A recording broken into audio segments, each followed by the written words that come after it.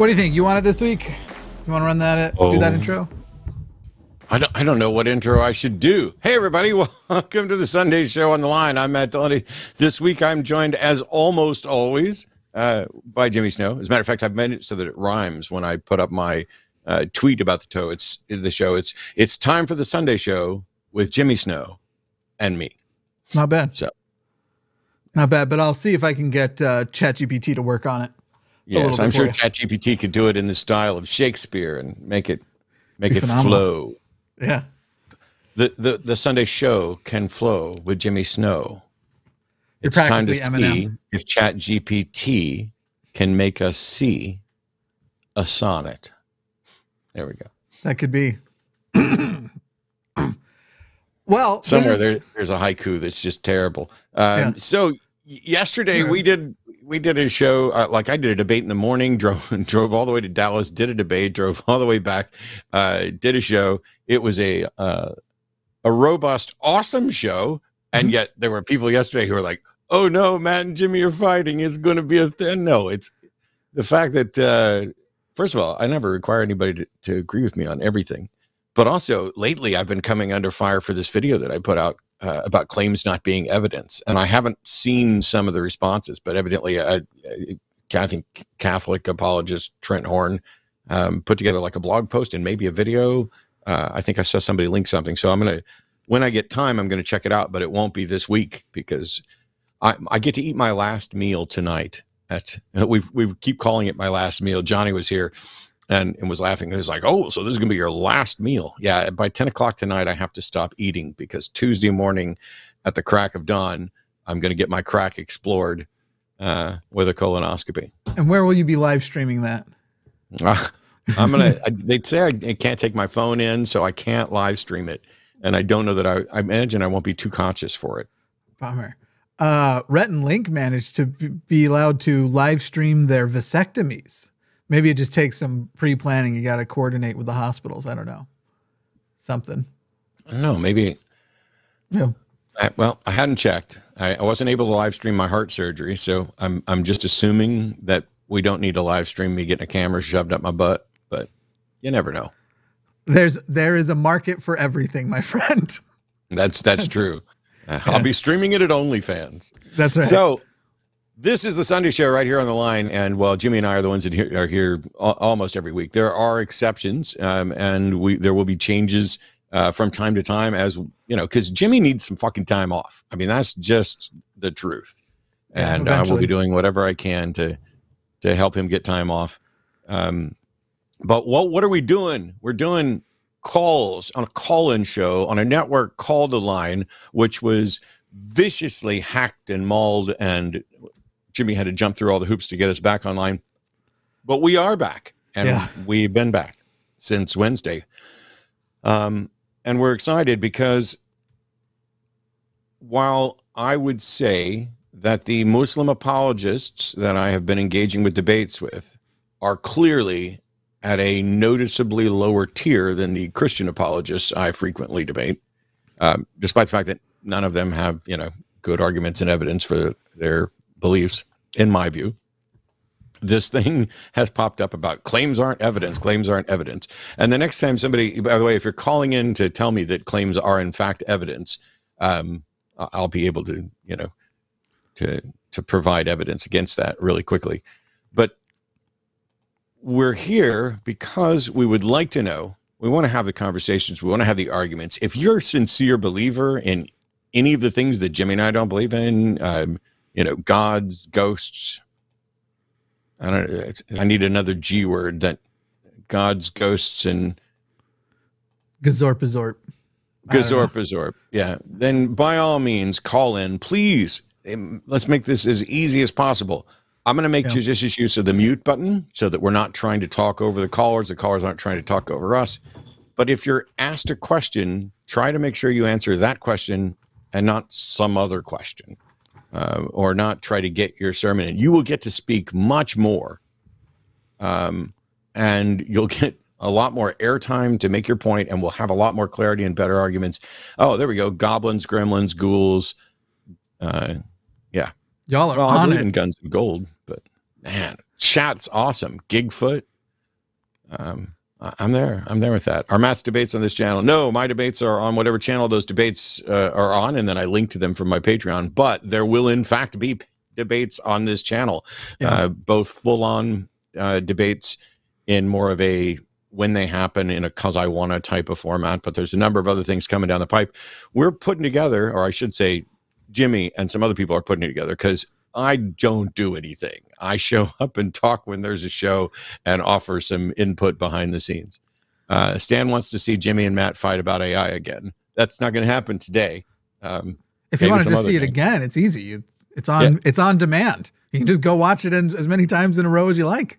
We recorded the whole thing. You can see the moment at which I got irritated as fuck, and you can see when it all passed over, and it's fine. It's funny to me that, like, for example, yesterday, when I was up at DebateCon 3, which was weird. For those of you who didn't tune into yesterday's show, I'll talk more about it in the debate review. But Aron and T-Jump debated whether or not religion does more harm than good, which is a debate that I think should have completely been reworded and reworked. Not the fault of either one of them. I'm not faulting them for that. But when you say religion, you're speaking in a broad sense. And so, you know, when your thing is, does religion do more harm than good? And you have religions like secular humanism or Satanism or whatever it is T-Jump's made up, versus Christianity and Islam and Scientology. That's a broad spectrum. And some of them may have done more harm than good. And some of them may have done more good than harm. And some of them may be roughly neutral. And so what's the aggregate? Well, do you do it based on the total population? Because there's going to be way more Christians and Muslims than there are Satanists and Scientologists and whatever else. So that was a little bit of a mess. I then debated a young man on whether or not Islam is true. I don't think that went particularly well for him. And one of the ways you can tell, I don't judge debates by win or lose. Other people can. They can think what they want. There are people who aren't going to change their mind. There are people who are going to think I'm nuts and an asshole no matter what. But the fact of the matter is that when people lined up for the Q&A, I think there were one or two questions that were directed at me, and one of them was just out of pity for the fact that I looked bored. Well, one of them was Matt looked bored, so I wanted to ask him a question, and the other one was a question she originally had for Hussein, but reworked for me because nobody was directing questions at me. And when that happens, it's not that you're just in a room that is hostile to your views. It means that you did not do well enough. If all of the questions, it means there were so many holes in what you were saying or spewing, as the earth spews forth its treasures, saith the Quran. If there were so many holes in what you were spewing that I didn't have time to go through them all in the actual debate, and people had to line up, halfway down the block just to do it. But the more disappointing thing to me, and I'm not knocking modern day debates over this, even though it is their fault that this happened. The last two debates of the day were, one of them was a Muslim defending child marriage, or asserting all kinds of terrible things. And it's the same Muslim that I'm going to end up debating at the next DebateCon. And then the last one, which I didn't get to watch at all, was with David Wood and Kenny Balmer talking about whether or not Muhammad's marriage to Aisha was moral or permissible or whatever else. And I haven't seen it, so I don't know what the arguments are, and I can't qualify, or I can't comment on it. But I will say that the guys who were there, I get along fine with serious apologists, whether they're Christian or Muslim or whatever else. It's the ones that show up who watched a video on 10 questions atheists can't answer and haven't spent any time actually digging through and don't know how to establish, or describe an epistemology. That's where it was difficult. Someone just asked, how could they defend that? Oh my God, you should watch the debate. It's a train wreck with the Muslim individual basically saying that modern leftist feminist ideology has made it so that kids go to school until they're 18, which essentially makes them freeloaders when they could be working to put food on the table and providing for the family. And because kids' sex drives are so high that they're going to engage in masturbation and fornication and sexting and texting, that there needs to be a solution for this. And the best solution is to just marry those girls off. There's no discussion about when we should marry boys off. There was zero discussion about when we should marry boys off. Weirdly. And the Muslim defended the notion that you should be allowed to marry an infant, and you can consummate that marriage at whatever age, be it 4, 5, 6, 9, 10, 12, 16, whatever age they're in puberty.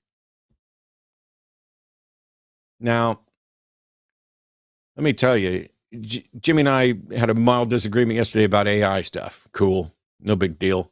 I don't know enough about it in any case, and freely acknowledge that. I've debated some absolutely terrible, some people with some absolutely terrible ideas. I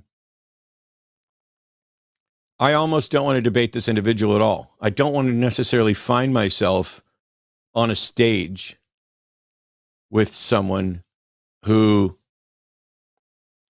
dismisses the concept of pederasty entirely, and just says, no, if they're if they've finished puberty, or they're in puberty, because you're not really finished, but then according to Allah, it's okay. And this is a good thing, because that builds families. It keeps them from fornicating. It keeps them from masturbating. And I'm like, oh, he's like, they're teaching kids to masturbate in kindergarten. And I'm like, I don't know that that's actually happening, but at whatever age kids start exploring their body, I'm fine with not necessarily teaching them how to masturbate, but giving them good science-based sex information so that they're not afraid of their body, so that they're not stupid about their body, and to explain what the risks are. But I wonder if, I mean, granted, I have not been in the public school system now for 15 years, would have been around graduation time. So maybe things have changed in 15 years. I can tell you that having gone through the public school system, and some of that was in Tennessee, some of that was in Florida, some of that was in Louisiana, some of that was in Wyoming, granted all red states, but there was not a time where I think maybe a mention that masturbation exists might have come up in our sex ed courses, but there was, and that sex ed, my very first sex ed was in 4th grade. So it definitely wasn't kindergarten. So I would have been around 9, which is about the time to be doing it, because that's about the time most kids are going to be starting, or many kids will be starting. There was no instruction on, in fact, as the only thing I really clearly remember are a couple of animations that were silly. And then in one of the Florida classes, a girl raised her hand and asked, can you still get STDs if you have anal sex? And they said, not only can you get STDs from anal sex, you can get them even if neither of you have an STD already, because anal sex creates STDs. And somebody sort of challenged that, was like, what are you talking? Like, we've never heard that. And they said, well, where do you think AIDS came from? So that was what happened when they brought in a religious group to teach us sex ed in Florida. As I recall, that's the highlight. There definitely wasn't tips on how to masturbate. Weird. Nobody had to teach me how to masturbate. And it's just like most people, I think I just kind of figured it out on my own. But the Muslim apologist went on to defend notions of traditional family values, and how the liberal Western left and feminism have degraded those traditional family values, and that child marriage would essentially protect those things. Because, and to be fair to him, he's not just advocating for child marriage in general, but child marriage as Muslims, in conjunction with all of his Muslim teachings, including the notion that wives must be loyal to their husband.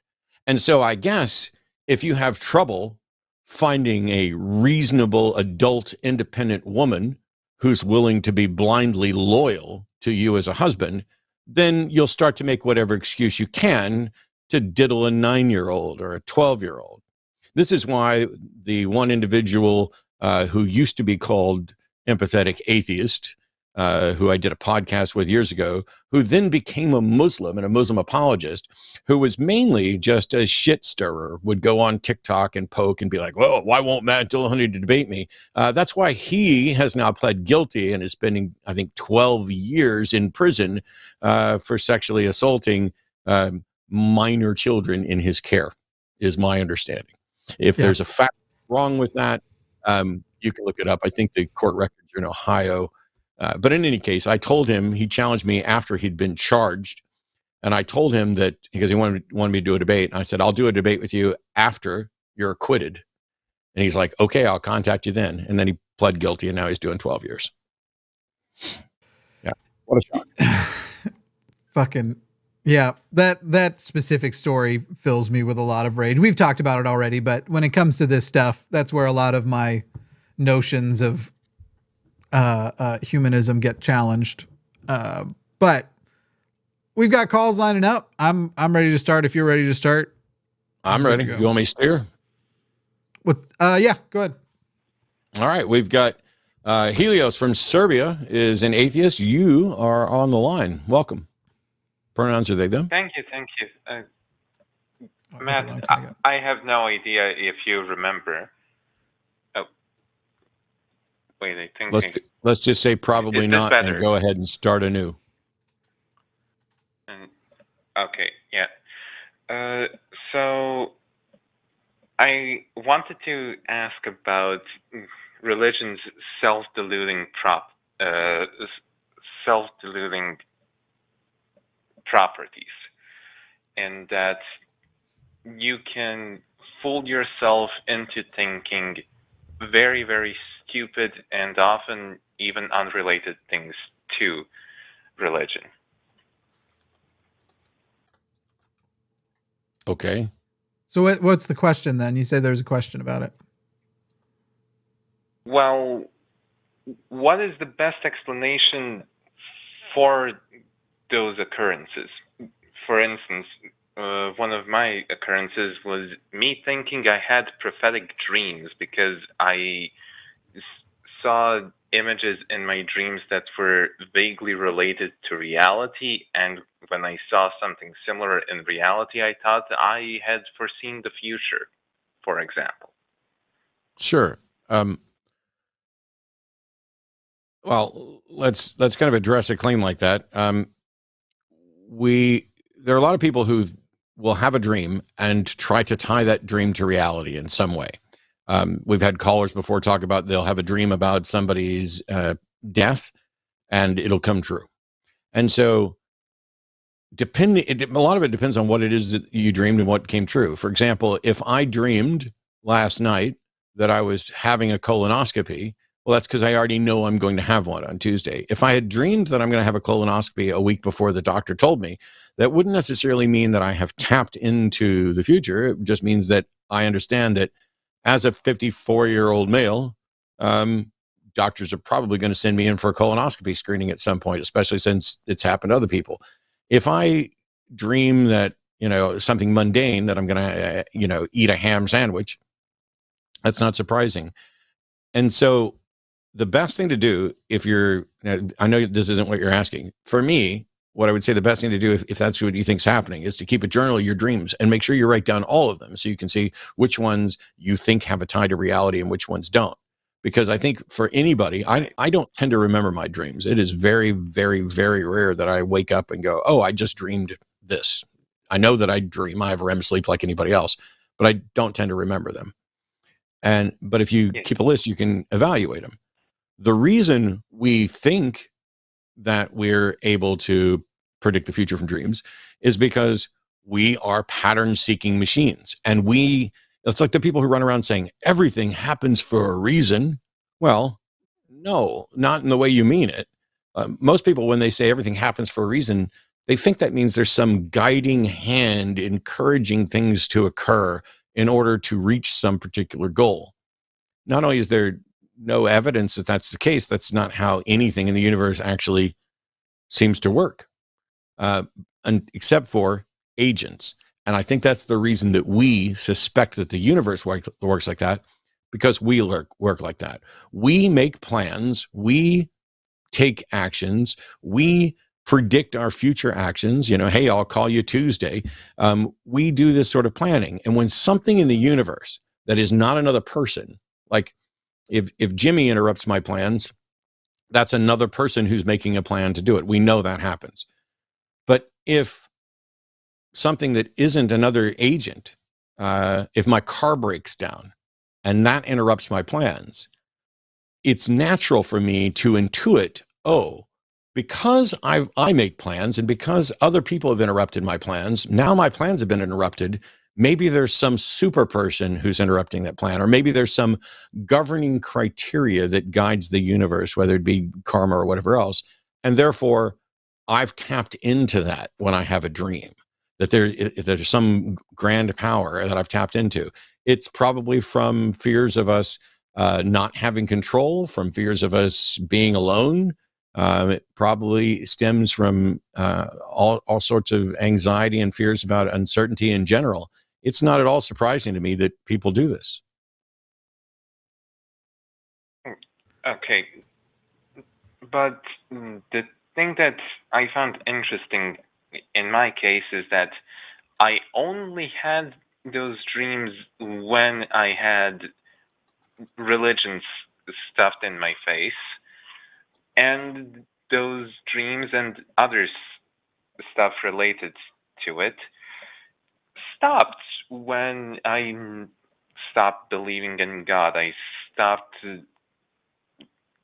suppressing my sexuality. So two quick things, Helios. And other stuff. Yeah, I get it. Two quick things. One, you actually don't know whether the dream stopped or not because your memory of dreams, you only remember a very small percentage of dreams that you have. The ones that have stuck out, though, you saying that they've changed what your conscious dreams, the ones that you remember anyway, changing after you went through a mental state change where you let go of a belief. It wouldn't be altogether surprising if that was the case anyway. You know, your brain has changes in your brain have happened. Usually when people deconvert, they don't just deconvert from the literal list of these are the things I believe.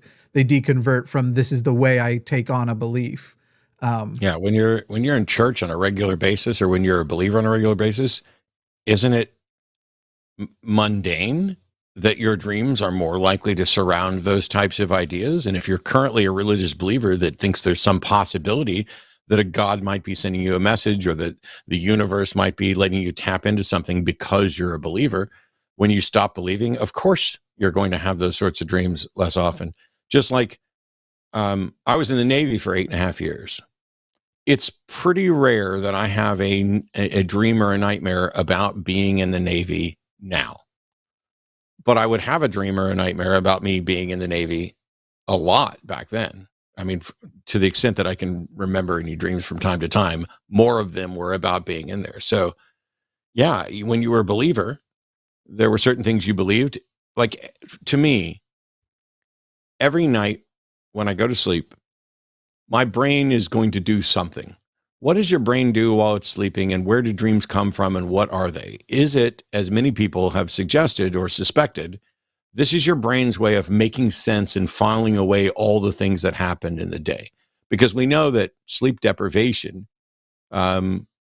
impacts the ability to short-term memory loss, the ability to store information.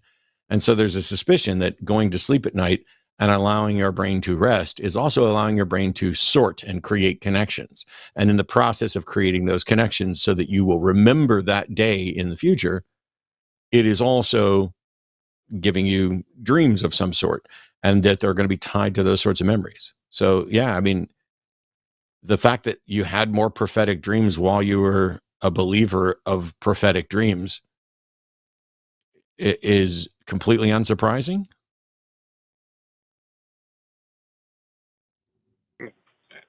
Okay. Well, I don't know what else to say except religion also made me believe in spirits, ghosts that would move stuff around the house, and it made me hallucinate smells and other weird stuff. But yeah, you guys have answered my questions. I'm reluctant to just let that pass, and I'll tell you why. Is when you say religion made me hallucinate smells. So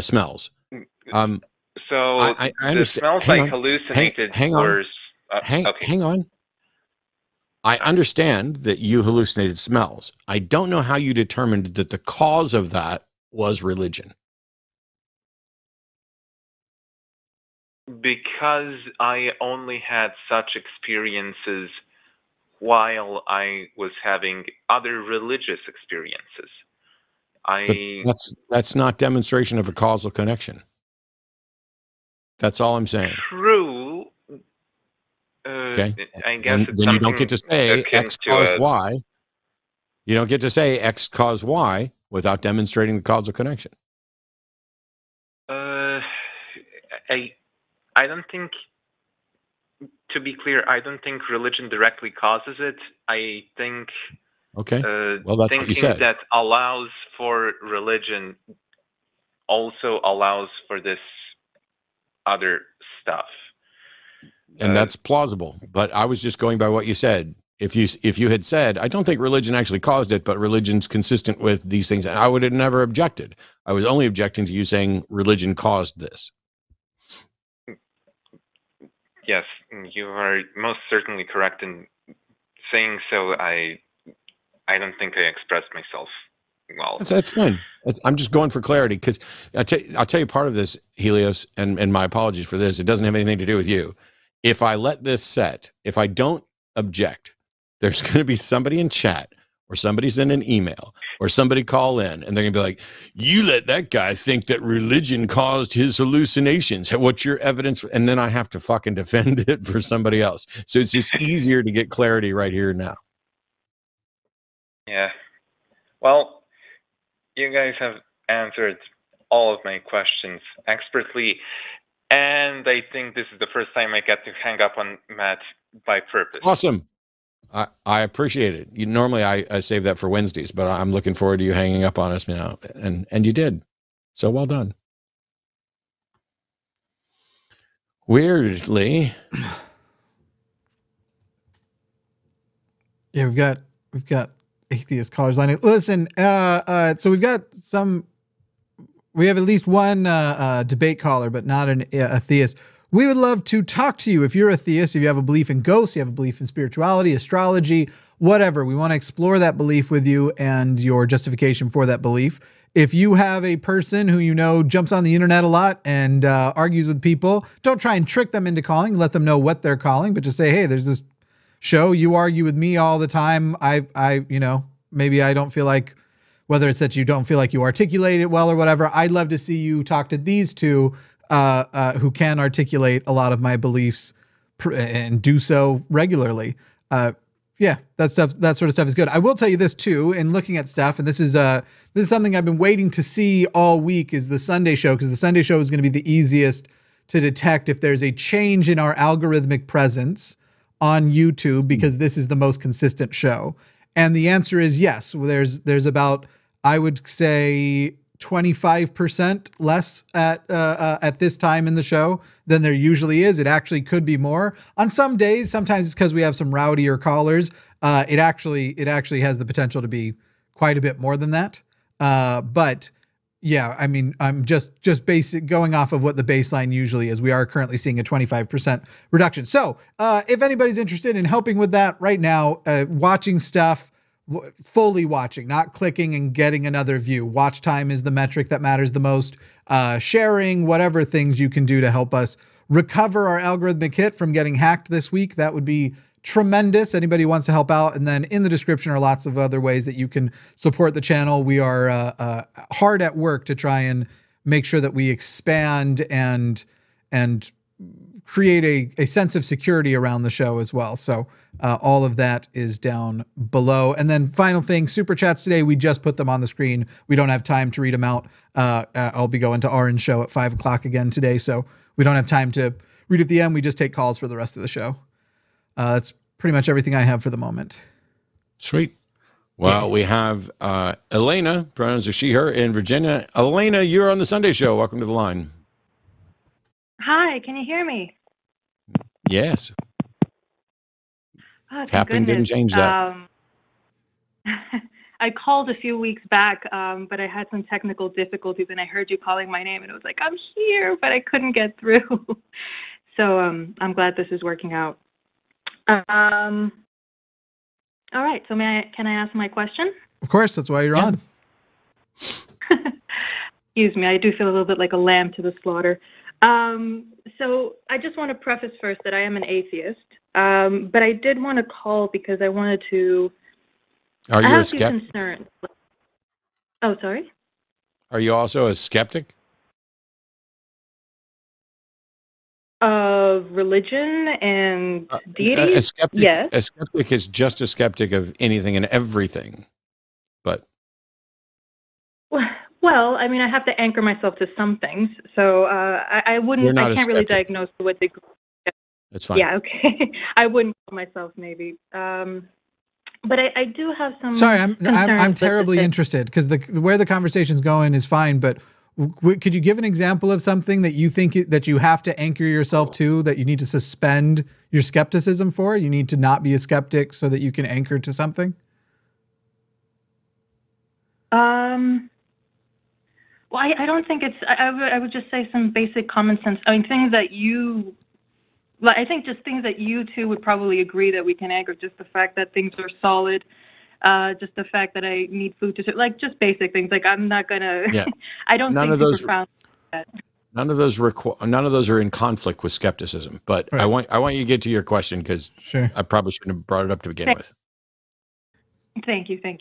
So I wanted to talk about Marianne Williamson. I want to particularly talk of a concern that's starting to come up with how people are approaching her, specifically atheists, or what I will assume are atheists. So she hasn't been relevant anywhere for like 3 years. So which atheists are concerned, and why is it a big deal? Well, she's running for president. So. Oh, is she again? Yeah, me too. And I'm a supporter of her. Why? You said something. I'll get there. You said something the last time.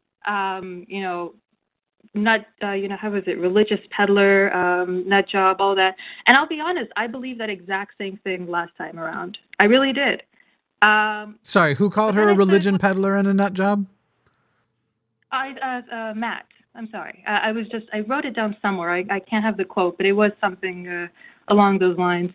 Okay. Sure. I barely remember her, so I'm not going to remember much of what I said about her, but she's a spiritual advisor, spiritual guru who talks about divine love and is an anti-vaxxer. And I mean, she's not, her views are not consistent with science or reality on many points, and that's the only thing I objected to. And when you ask her to say, what's your policy on this? She goes, we need to solve this with love. And then when you actually go and you read her policies, you find out they are at best lacking substance. I will say that the first time she ran, I wasn't as on top of things. And I'm not surprised that these are some of the beliefs people have on her. But I know I really like. Yes, I do believe she said the thing she said and published the thing she published. You're right. It would be weird for me not to believe that. Go on. I will very strongly object to any claims that she's an anti-vaxxer. She's not an anti-vaxxer. That is something that she has overtly and clearly said on interviews, on tweets, on responses, that she is not anti-vax. She supports vaccinations. That's one thing. I mean, people say like, oh, she's anti-vax, and saying that she's not anti-vax just doesn't prove it. So in January of 2012, on her radio show Living Miraculously, she didn't represent anti-vax ideas?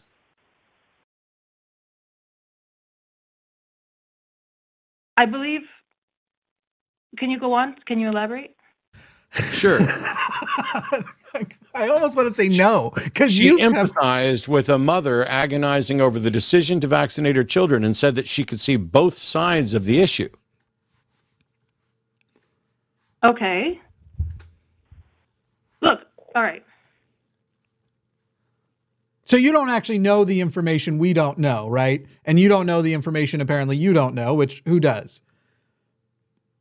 But if she said she's anti-vax, isn't... Nobody like, who's anti-vax says the phrase, I'm anti-vax, or very few people do. They express their concerns about, hey, I have concerns and suspicions that, vaccines cause autism, things like this. That's what we mean by anti-vax, that instead of supporting and defending the actual science, they take pseudoscience and prop that up, which spread fears, which encourage other ignorant people to not vaccinate their child. It's not so much that they've decided, ooh, anti-vax. Bill Maher is, in many cases, an anti-vaxxer. When you start suggesting that there are problems with vaccines or big pharma in a way that discourages people from getting life-saving and proper medication, that's a problem. Now, is she the biggest anti-vaxxer ever? No. And like I said, once again, I barely remember her apart from the specific things that I recall her saying and doing. At the end of the day, I want to vote for someone who is properly skeptical, who is properly in support of humanistic values, who defends science, who does not spread misinformation and encourage the spread of misinformation that causes people to not get vaccinated, which causes people to get sicker. Maybe she's not a crystal woo-woo person, although I heard things about that at various times. I don't know. I don't know that much about her. But at the end of the day, what is it about her that you support? But she's running on Medicare for all. This is just the okay. kind of pushback. How many other people are running on Medicare for all? And how many of those other people are better on science? No other candidate is running on Medicare for all. Well, we don't even know who the lineup of candidates are. You're talking about a primary presidential challenge if Biden gets in. However, many people have in the past, and you can expect if Biden doesn't run, you're going to have people like Nina Turner out there who certainly will be running on Medicare for all. Marianne Williamson just announced on the end of February, according to this, that she was running for president. So she's been running for 2 months. Nobody else has really even announced. Nobody of any substance or value has announced. She is irrelevant. She's never won a race for anything, and yet she's decided that she's running for president. That's quite a first step on her part, which she failed at miserably on the last time because she talked about things like dark psychic forces and other things like that, and how we need to harness love. This is not a rational thinking person. So what have I got wrong? But have you her honestly, like what she's running for, trying to get corporations out of government, all of her policies that she's been running on this time around. And honestly, when you see videos even from the last time, they are very economic focused, incredibly economic focused. She is far more knowledgeable on economic. You should work for her campaign because you're really good at avoiding the substantive issue and deflecting to what people say they're about.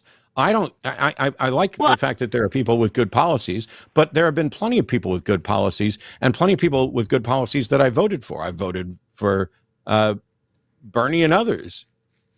But say it's trivial for someone to say, I'm for getting business out of government. I'm for education. I'm for Medicare for all. I'm also kind of dubious on the science. And I think that we need to harness our spiritual energy. I don't want to lessen that, but I do. I know you don't want to lessen that because you don't understand the principles of skepticism. I want someone who doesn't just spit out pablum that people lick up with a spoon. I want someone who's actually a rational thinker. I want someone who's supportive of science and reality. I understand, but look, if this was a mistake, she said, and she's corrected, and she's apologized that is either something that she once believed, but now she doesn't, that she's sorry, that she spread that, is that automatically something to discredit? Wow, going to need a link to any of that because I've been looking for your corrections on specifically the vax issue, and they simply don't exist. And in fact, there are more recent statements that suggest she knows to say less, but hasn't changed her position. So if you're telling me there is a quote out there where she has apologized for all of her anti-science positions, and by the way, in looking further, no, yeah, the position was anti-vax, not misunderstood or just seemed like it. If you're telling me that apology exists somewhere, I'd love to see it. I mean, she speaks about it in Trevor Noah. She was on an interview. If you look on Twitter and you search Marianne Williamson vaccination, she repeats many times how she is so thankful and praises Joe Biden for being able to get the vaccine. You said that she apologized for the information. So, for example, one of the things I'd like her to apologize for is when in an interview in 2019, she said, when I was a child, we took far fewer vaccines and there was less bungling. Also, there was much less chronic illness. And then when pressed to ask if she thinks that they contribute to that chronic illness, she said a lot. And the summary was yes, that basically chronic illness jumps after 1986, the year when the government approves the National Childhood Vaccine Injury Act. And she keeps talking about all of these things that connect, while not directly saying the phrase, which is an old political move that if you're impressed by, you are foolish. So you told me if she's already corrected it and apologized for those things, I asked for the apology, and you said she went on Trevor Noah and thanked President Biden for what I think you mean is the COVID vaccine. So could you provide the apology instead of the specific to the COVID vaccine deal? How exactly?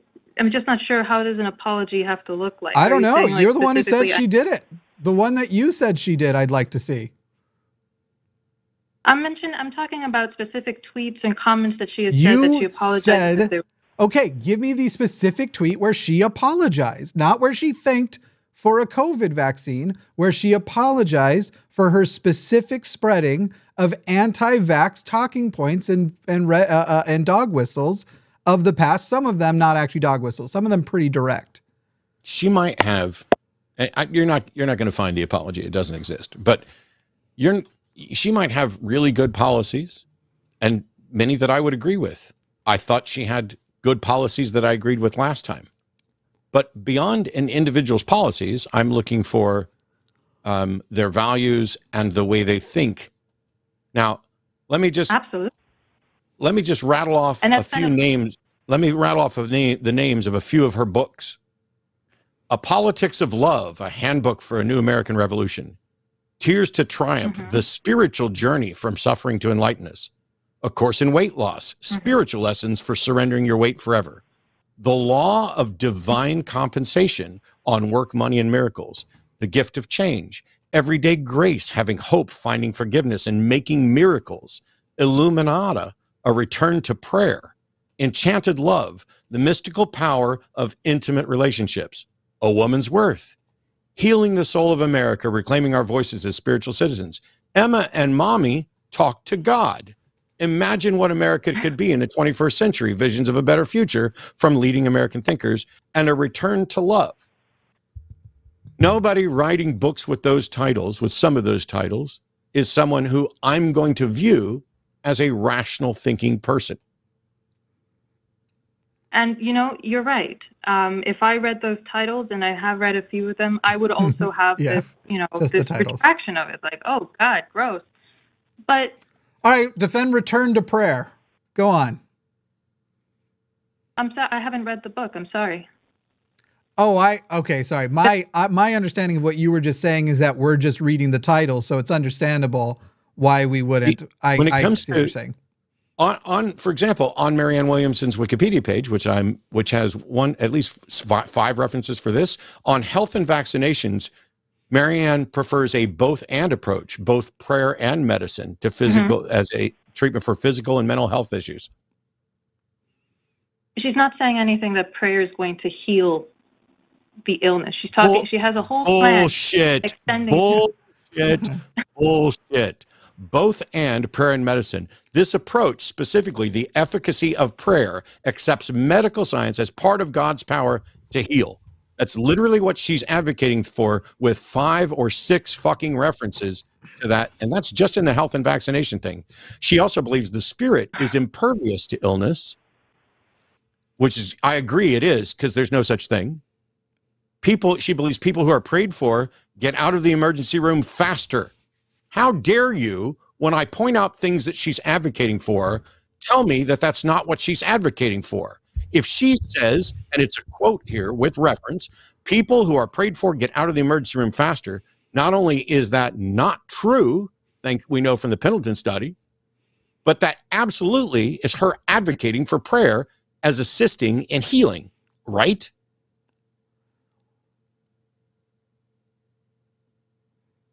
I mean, I guess she has some belief that yes, that seems to be part of it. Yeah. So once again, you called in because you think people are getting Marianne Williamson wrong. And I'm reading what she actually says and making conclusions based on that. And every time I bring one up, you balk and then you agree. So why would I vote for Marianne Williamson? Because I do think that there is more to her than these specific things.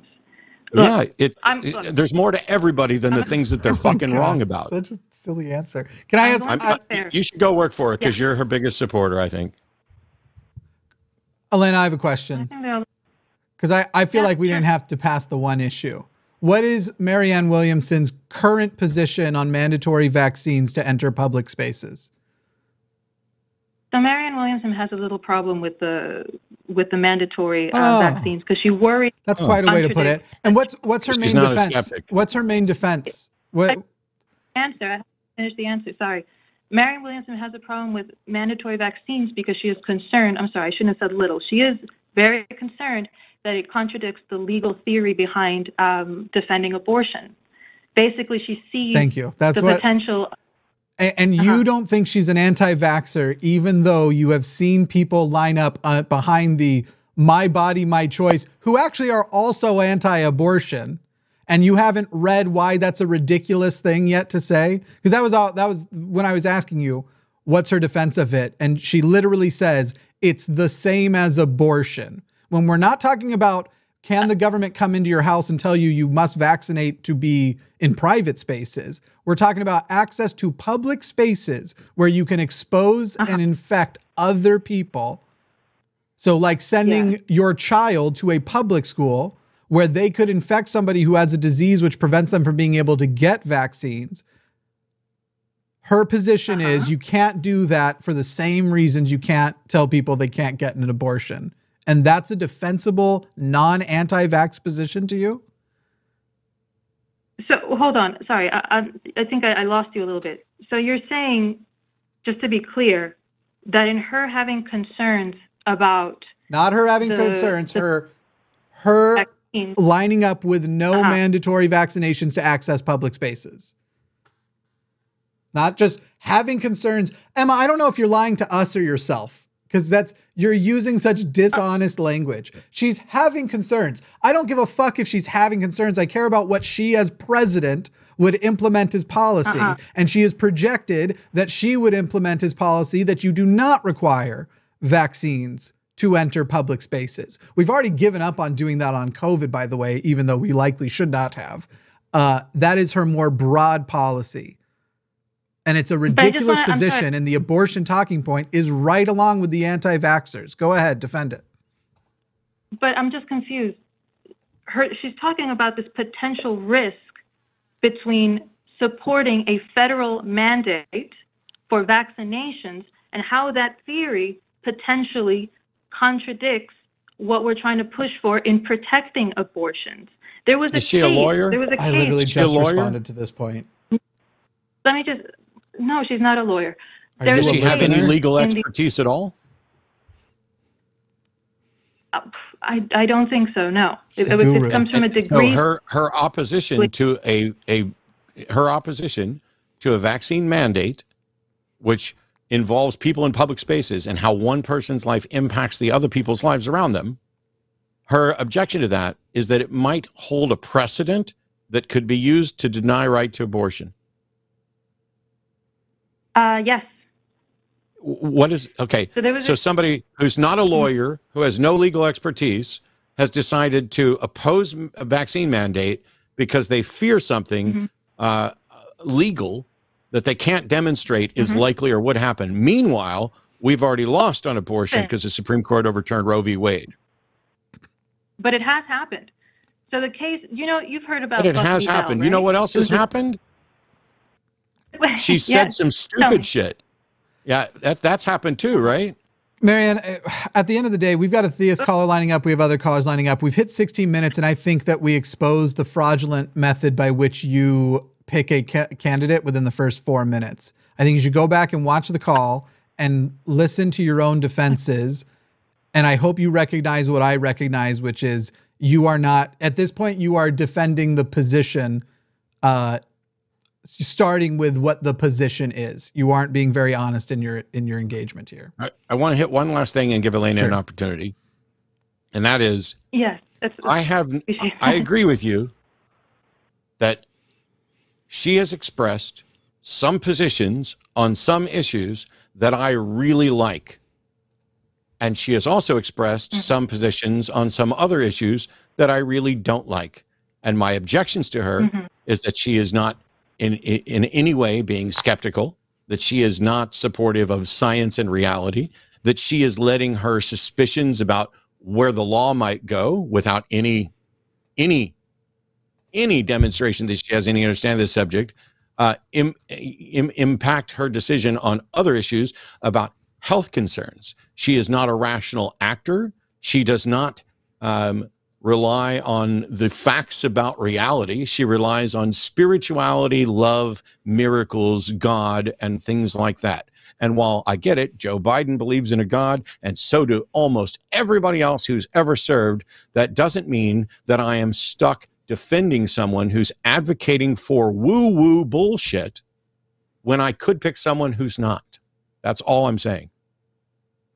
And I would 100% agree. I would want to vote for someone who doesn't, but there's just nobody running. The only thing I just want to close this off with something I wanted to respond to.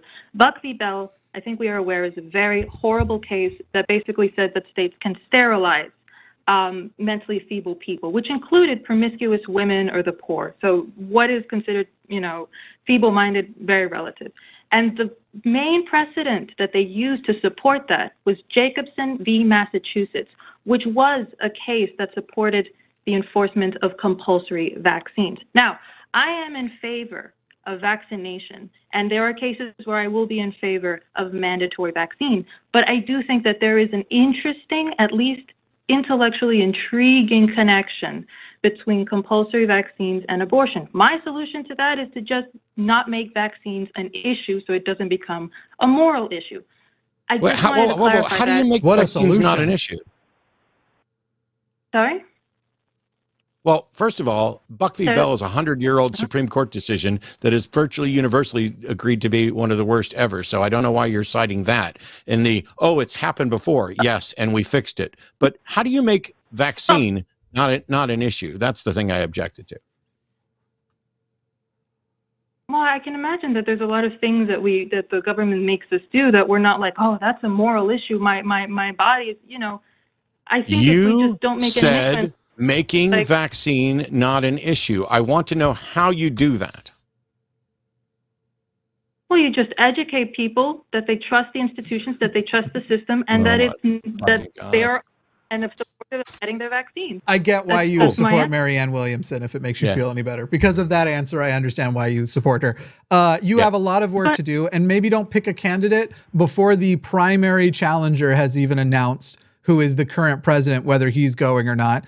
To go like, no one else is running. Biden hasn't even announced if he's running or not. Yes, unfortunately, it is the case that if he does run, that's probably who we're stuck with. I say unfortunate. Not everyone's going to agree with that. But, and that there won't be competition really for his spot either. But maybe wait a tick and make sure he's even running before you decide to go behind the woo person, the anti-vax woo person, who... Why? Well, this has just been a wild call. Elena, again, go back and watch the thing over. I will. I hope you will accept my call again. I won't be as pestilent, hopefully. We're not going to block you or anything. Thank you. I appreciate it. See you, Elena. I will do my homework. The only way I'll ever vote for Marianne Williamson is if she's the least worst candidate. Right. If somehow it's Marianne versus Trump, okay, I'll vote Marianne. There was a frustrating thing right at the end, which put a nail in the coffin for me. And this is not me picking on Elena. Elena's probably a wonderfully nice person who wants the best things. And so, like many of us, when we have an idea of something that needs to happen, like let's make vaccines not an issue. How do you do that? Well, you educate people. Look, I've spent the last 2 decades educating people, and sometimes it works and sometimes it doesn't. Yeah. But the world has not gotten smarter. I watched an interview with some Fox News viewers the other day, asking them how many of you were aware that there was this lawsuit between Dominion and Fox. Only half of them. How many of you are going to stop watching Fox over it? 1 of them. What do the rest of you think? Oh, you know, this is just the way it goes. It's a lawsuit. There's 2 sides to everything. It's sometimes smartest to settle. This Fox News lied repeatedly and misinformed millions of people about the reality of an election, about the dangers of a pandemic, about vaccines, about all kinds of things over these past few years. Then when called into the courtroom to defend it, they say, well, our people are just talking heads. Nobody should be taking what they say seriously. They've used that defense on at least 2 different occasions. Nobody should be taking it seriously.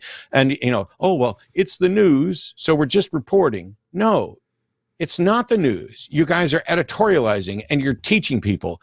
And the United States of America, if not the bulk of the rest of the world, is simply too fucking stupid to get it. Too lazy and stupid to care. We're already doomed from climate change. We may be, or maybe not, doomed from AI. I may be doomed from the colonoscopy I'm doing on Tuesday. But when you say that education is a solution, of course it is, but that's not a solution. To say education is what we need is fucking obvious. Yeah.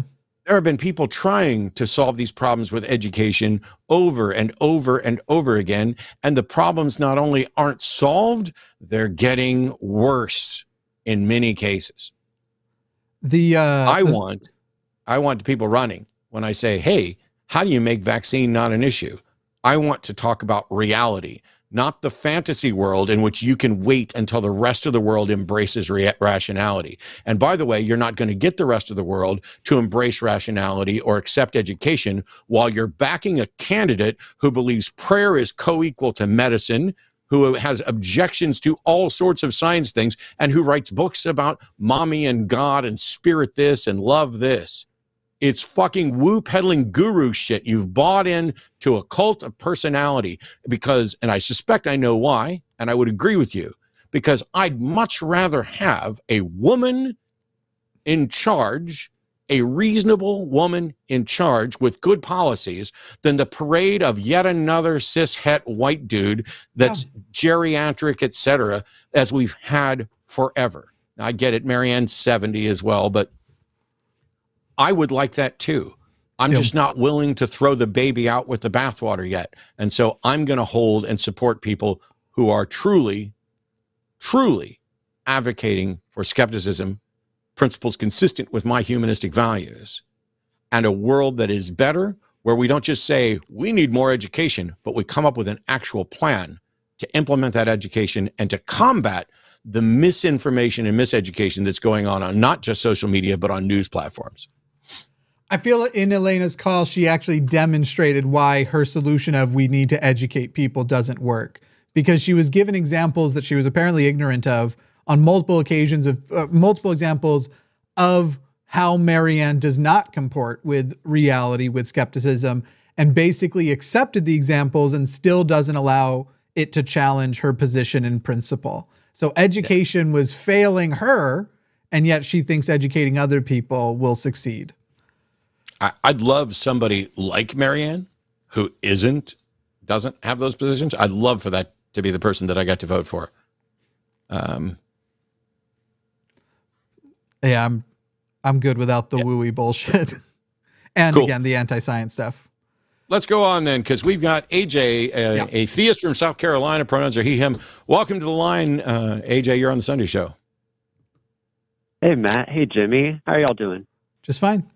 Doing all right.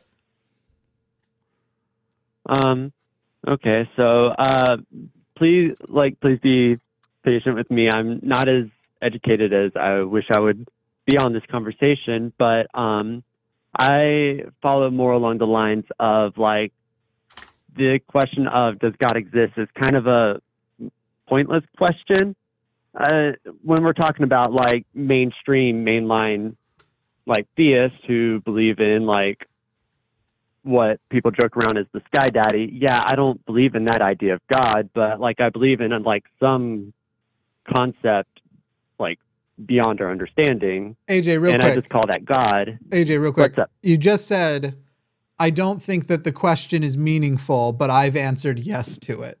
I don't think the question matters, and yet you've taken a position on it.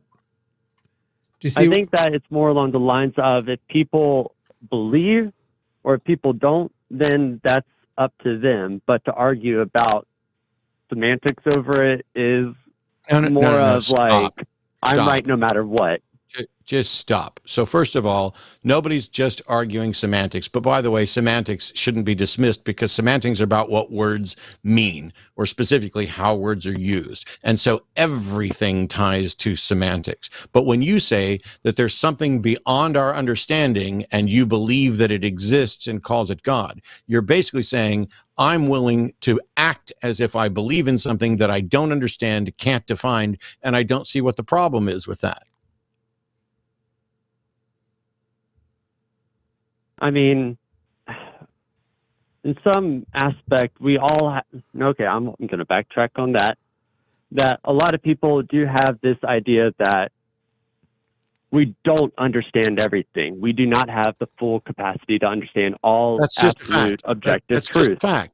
That's just a fact. No one, as far as we can tell, has a full understanding of everything. So what? What the hell does that have to do with whether or not a God exists? And then that idea of God is more of just accepting that sort of mystery and like using that to fill in the gaps. No, AJ. There is a long tradition, a robust tradition, both within philosophy and within religions, of people advocating for an actual agent being that they identify as a God, or in some cases, several of them. Not everybody has this vacuous, fuzzy, God is whatever the hell I want it to be notion. Matter of fact, your view is in the extreme minority. There are people, for example, I used to believe that a God exists. I used to be a Southern Baptist. What would you say to Southern Baptist me when I say to you, there is a real God who created everything, who loves you, who sent down his son Jesus to die for your sins so that you could live forever in heaven? How do you respond to that?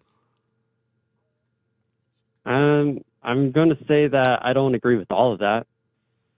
Which part of it do you agree with? Repeat all of that again? No. One by one? No. A couple of things. AJ, first of all, are you on speakerphone or anything? Can you move the microphone a little bit away? You're just clipping real hard when you talk. Oh, I'm sorry. Okay. And then I want to clarify something just because I might have missed it. Did you say that you believe God is, that there's a universe of things we don't understand, and that which we don't understand, you call it God? Is that what you said? On the cultural perspective, like I believe in a God. And like, if I'm going on the whole like Christian perspective, I believe in a God that incarnated themselves. Move your mic away. Into a human, died. I'm sorry. Move it away or move it closer? Because I thought you said away, further away from you. You're clipping like crazy. You're good. So just quickly define to me what God you believe in, because apparently it seems like you're changing from what you said last time. Christian God.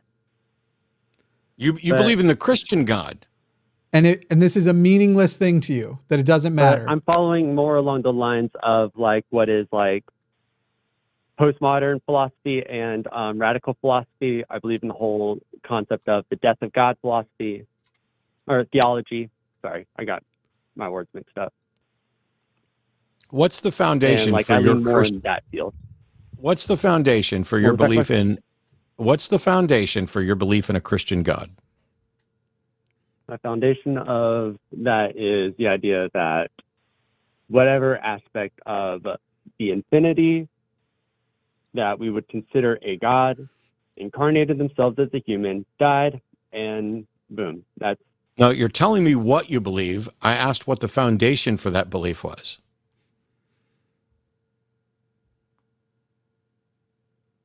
I'm not quite sure what you mean by that question then. Why do you believe it? Talk to me like I'm stupid. I'm sorry. Tend to believe in the Christian God based on the Bible. Not... Okay, when we look at like people like Bart Ehrman or Dan McClelland, I know Bart Ehrman's not a Christian, but it's ideas of actually trying to be more critical and not take the Bible literally either, which I don't think is helpful. So why do you believe, not why do other people believe? This is all Matt's been trying to ask you. Why you believe, you reference a non-believer. Like, are we just trying to play a gotcha game here? What is the Bible? I'm trying to like... What does the Bible tell you as a Christian you should do? Like, are we trying to be honest? This isn't a gotcha. We've just asked why, and you failed to answer why like 9 times. It's like we're saying, hey, what time is it? And you're saying it's sunny outside. It sounds related, but you gave us the weather instead of the time. Why? What is the foundation? What is the thing that you go, because of this, it seems likely to me that the Christian God is real? Literally for 19 years, I've been doing live shows where I ask people what they believe and why. That's all I've done with you, is ask you what you believe and why.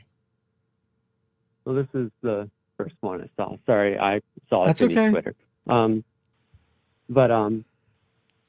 Like the reason I believe in it is, one, I am more inclined and drawn towards it, and this was a cultural upbringing. People, I don't dismiss other people's beliefs in their gods. It's more of kind of a universalist perspective, I guess. Nothing about that comports with Christianity as I recognize it. But to be clear, you're saying the first reason you believe in Christianity is because you were raised with it, is a summary of what you just said, correct? I'm not trying to get you. I'm just trying to get the first reason you believe in it. For the most part, yeah. I mean, a lot of us want to be confounded by our cultural roots, I guess. Okay. And does it matter whether it's true? Does it matter to you whether it's true? Then, oh my gosh. Look, it's an idea of just drawing towards something. Does it matter if it's true was the question? Does it matter whether it's true was the question? I think that's not the right type of question. You don't get to decide what our questions are. I'm asking you, AJ, does it matter to you whether or not your beliefs are true?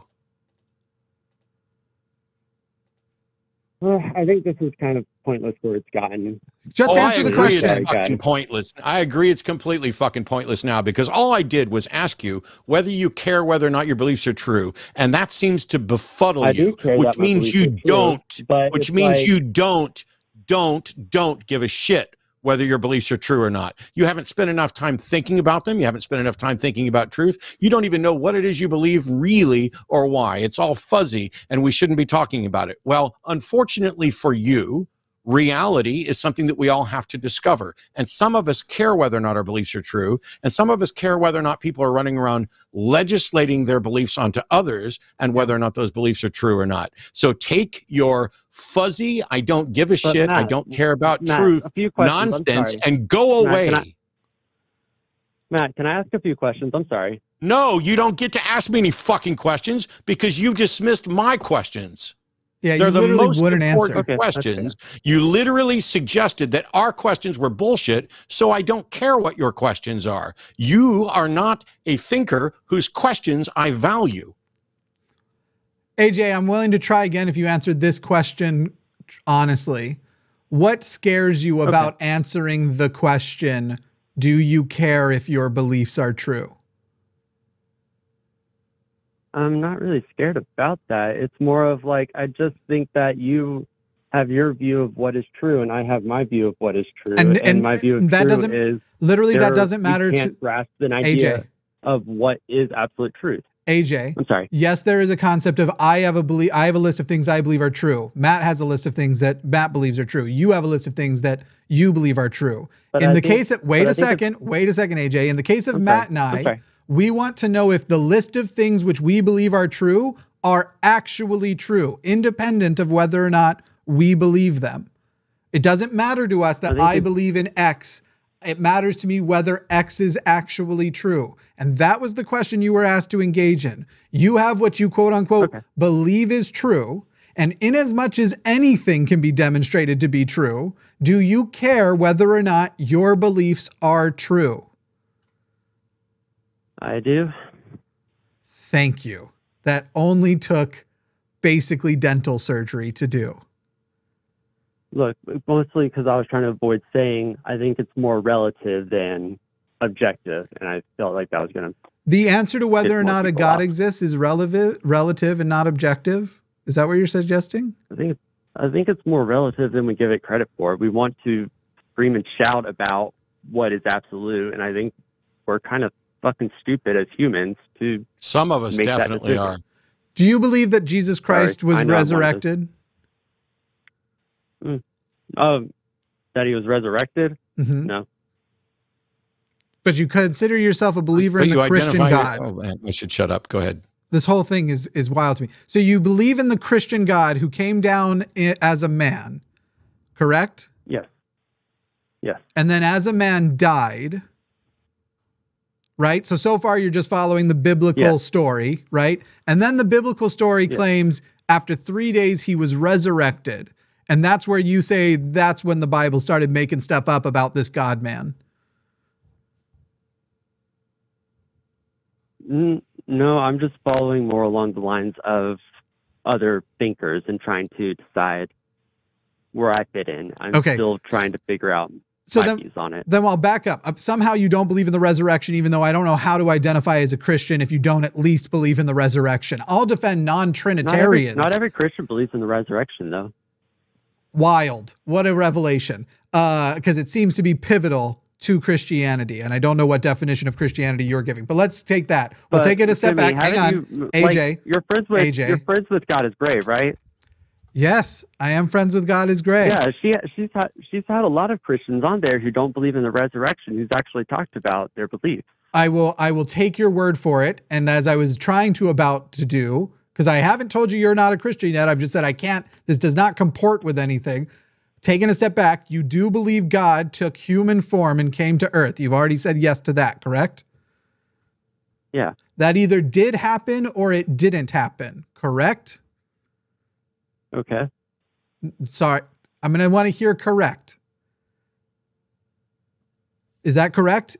God either did come down in human form or he didn't. That's an actual part of the history of the planet, correct?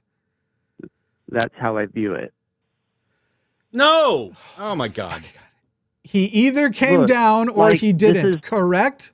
For any given statement, that statement is either true or not true, and those are the only two options, correct? Because when I ask that question towards y'all are going to say it's bullshit to you. For and that's fine. I don't see anything wrong with that. For any event, that event either happened or did not happen, and those are the only two options, correct? I am kind of curious why you're talking back to me. I thought you were still pissed at me. I'm sorry, Matt. Because I'm sitting here on a show listening to the height of stupidity. Here's the thing. I don't think you're stupid. I don't think you're stupid. Compared to the last caller? Okay. Compared to any fucking caller. I'm asking you a very simple, straightforward question. These things have to be established. Otherwise, we talk past each other. And you have sat there with a blubbering, nonsensical roadblock to every question. So I'm asking the obvious question. For any proposed event, it either happened or did not happen, and those are the only two options, correct or incorrect? or we just don't fucking know. That was not. I didn't ask if we fucking know. Whether we know or not, it either happened or didn't happen. My question has nothing to do with whether or not you know it happens.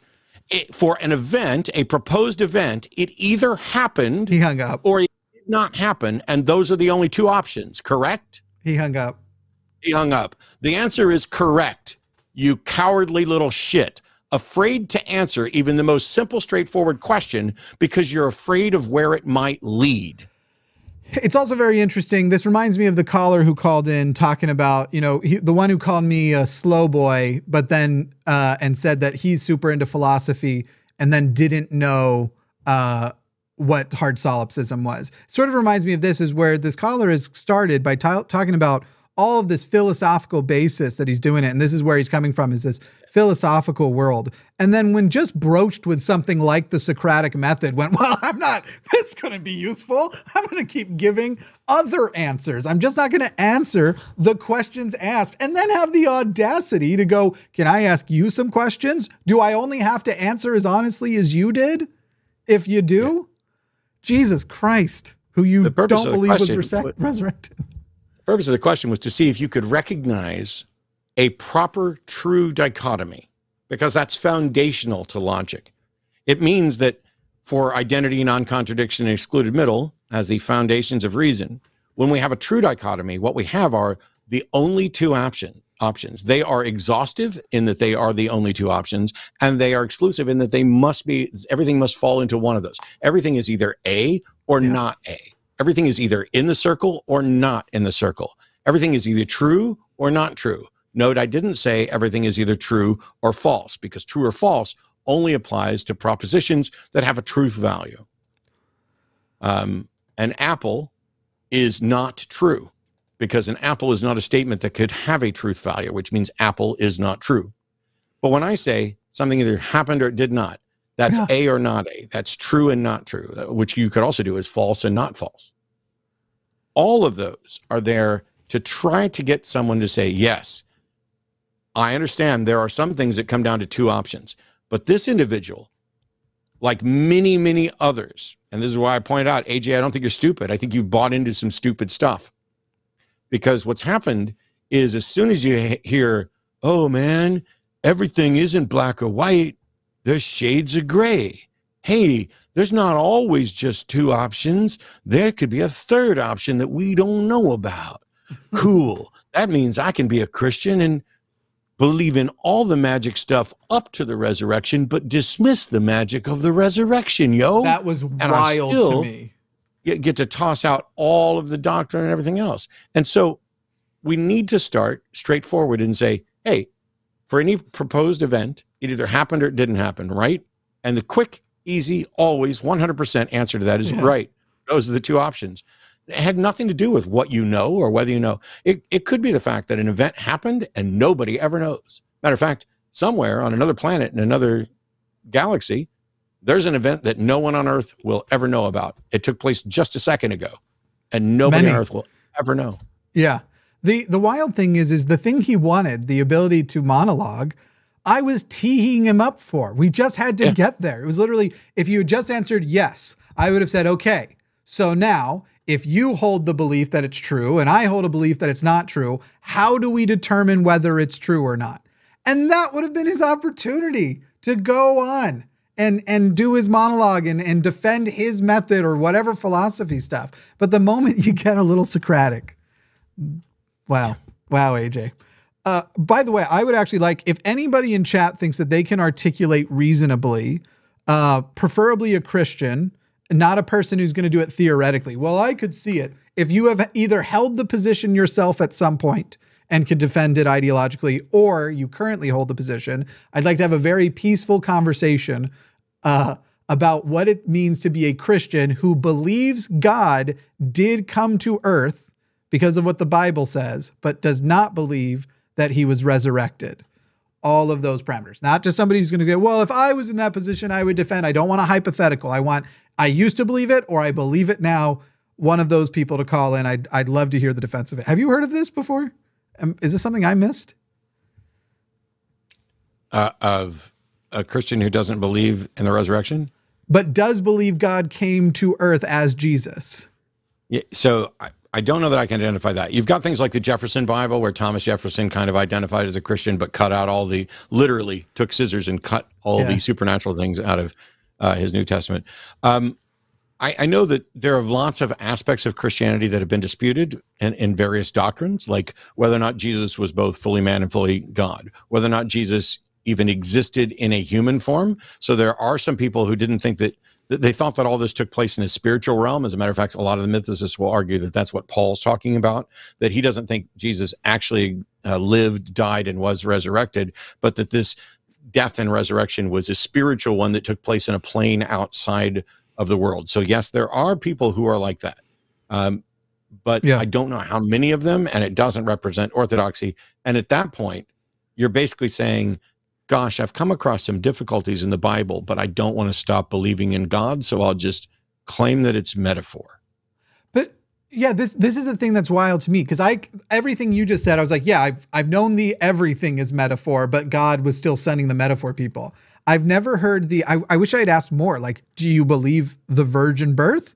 Do you believe that Jesus Christ was born of a virgin? I wish, but all I know for sure he said is that he believed Jesus Christ was the human embodiment of God. God came to earth as a human, as Jesus Christ. And that part of this, that's already so magical. That's a story of nothing but magic. So we're not cutting out magic. This is going to tie into a video I'm doing later this week on a really bad argument that I will admit was intriguing to think about, but it turned out to be really bad, about whether or not Jesus is or was transgender. But I'm going to do a video on that. All right, we got a couple other callers. Yeah, I kind of want to, if we can hit, well, you're driving, you steer. Whichever one. No, go ahead. I was going to say, both of these look like we should get them quickly, basically, and then see what else they're lining up. Well, then let's take Giancarlo, because he's been on hold for ages. Yeah. Calling from Brazil. Hello, Giancarlo. Welcome to the line. You're on the Sunday show with Matt and Jimmy. Hey, Matt. Hey, Jimmy. Hello. Thank you for having me. Can you guys hear me? Yeah, I'm here. I hear you. Yeah, what's up? Okay.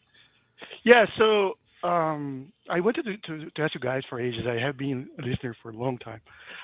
So I am an atheist, but I also have been for some time now being identifying myself as an atheist, right? Yeah. So the thing is, Matt, I think yourself mentioned this some time ago. I don't remember when exactly, but you mentioned that you were kind of leaning towards that. And the question that I have is, I don't remember exactly when it was, but anyway. So I'm not leaning toward it. Oh, then I think I misheard. I have repeatedly objected to so the strongest version of igtheism is what's known as theological non-cognitivism. And it's this notion that the phrase God is so meaninless, or means so many different things to so many people, or it's so ambiguous that there is no cognitive, or there is no cogent idea there to accept or reject. And I think that while I understand where that's coming from, and I know of some incredibly smart people, one of them with many PhDs who will stop at nothing to tell you how many PhDs he has, is a huge proponent of this notion. And I find it to be patently absurd, because while I will admit that most religions don't do a very good job of robustly defining God, there is the classical theistic God notion, which is tied up in the omnis, or the notion that God is the thinking agent being that created and governs the world. You don't have to know every property of it to know, to recognize that here's a concept, and then you either are convinced of that concept or you're not. And the fact that there are and have been billions upon billions of people on the planet who agree to varying degrees about their God definition, to the point where we can tell the difference between someone who believes in a Christian God versus a version of a Christian God versus a version of a Muslim God versus a version of a Hindu God. The fact that we can and they can tell the difference between those proves that theological non-cognitivism and igtheism are untenable positions in the broadest sense. Now, you can rightly and correctly say, There's so much confusion. Most people don't even know how to define the God they believe in. I don't feel like engaging on the subject with them, and that's fine. But to say that therefore no one can have any belief or disbelief in the proposition, I don't see how that works. Oh yeah, sure. That's where I'm coming from. I'm not necessarily positing that nobody has a cogent definition of God. But my point is, like, how can you have a conversation without conceding any ground on the incoherence of God itself? And also, because the thing is, as you mentioned, most people cannot define their God. And when you get to the details, even for the most well-known gods, for example, William Lane Craig, which is one of the most well-known by the theists, not by us, but by the theists themselves, which was one of the most well-known apologists for this. He defines as a timeless, disembodied mind, and this kind of stuff doesn't make any sense to me. Giancarlo, if I might. Yeah, go ahead. If I might, and I was thinking this when you were interacting with Matt a moment ago. Sometimes on an individual level, you could say that the individual proposition looks like that. So, for example, I don't use the label strong atheist, and I don't claim to say that there are no gods. However, if somebody brings me an individual God, like the Mormon God, I get much closer in interacting with that one to say that God straight up does not exist. The amount of details and way you've gone to define him, we can eliminate that from existence. And so when it comes to the Mormon God, we can specifically say, I'm more of a strong atheist when it comes to that localized thing, but broadly, I'm not going to take on that term. And I think that's what you're kind of doing here with iggtheism. Yes, there are times where somebody, like the previous caller, the more that they added, the more incoherence was added to the whole thing. And you could say at a certain point, I'm behaving to a specific example like an iggtheist, but that wouldn't broadly make you an iggtheist. You wouldn't broadly take on the label when that's the case. Okay, I understand where you're coming from. So yeah, my main concern is, like, when you put this stopping point where the person cannot define God and say, hey, I'm not interested in the conversation anymore, you may be seen as an arrogant, or I have a fear that if you don't want to move the conversation anymore because of that, you might be seen as arrogant or something like that. And, yes, you're seen as arrogant by people who believe that they know the very secret to the universe because of where they were born and some feelings that confirmed it for them. So it's one of those things where it's, are you asking how to avoid being perceived as ignorant or as arrogant by religious people? Yeah, I know that that's impossible, but I'm more concerned about personal conversations, not like broad conversations themselves. Yeah, if you're just trying to have a conversation go as peacefully as possible, then usually it's the question-based. This is often where I recommend things like street epistemology to people, learning how to ask questions about the way a person got to the belief as opposed to trying to challenge the belief itself. Those are probably the most peaceful ways. If peace is the thing you're trying to maintain, I would say that that's probably your best shot. Yeah. It's not just peace. It's more like, I have like some family members that I don't want to get into too much details, but they are kind of into a cult thing, and like this woo-woo thing that Matt was mentioned, and I cannot have conversation with them anymore. It's like it got to a point that we cannot engage in anything like this. And yeah, go ahead, Matt.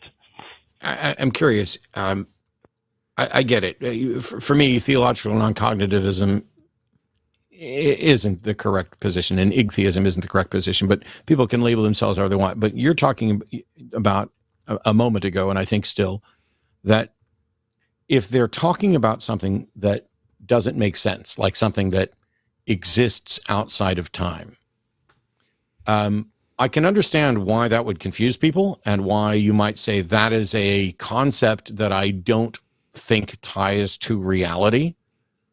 But philosophically, it's a discussion of whether or not something can exist outside of space and time is a discussion that we can have it's not nonsense. It's just not consistent with what we understand about reality now. And so unless I don't understand how someone can be an atheist about God or a non-cognitivist about God if what's being advocated isn't gibberish.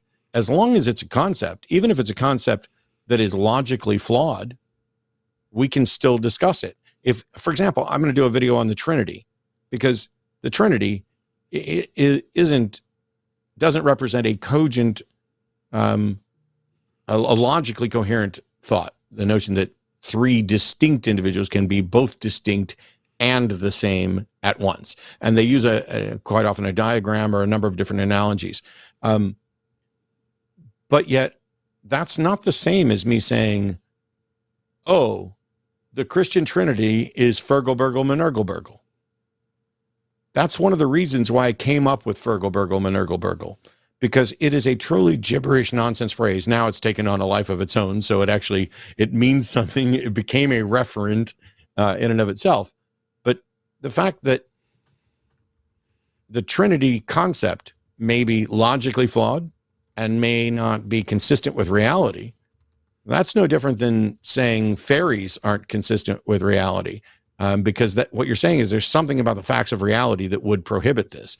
That's not the same as saying this concept is devoid of sense. It may be, from a philosophical perspective of like logical positivism, et cetera, it may be devoid of meaning. And a lot of people would argue that analytic truths are devoid of meaning. And since this would be an analytic truth or an analytic claim, it may be devoid of meaning in that sense. But that doesn't mean that we can't have a conversation about it, if for no other reason than to say, here's where you went wrong. Yeah, I understand where you're coming from, Matt. The thing is, I think that if you go to the fine detail of the thing, most God propositions, they have some incoherent aspects to it.